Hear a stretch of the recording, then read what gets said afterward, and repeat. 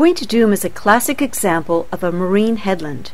That is, it's a cliff of rock jutting into the ocean that I'm standing on right now.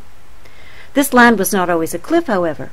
If you look around, you'll see that the top of Point Dume is flat.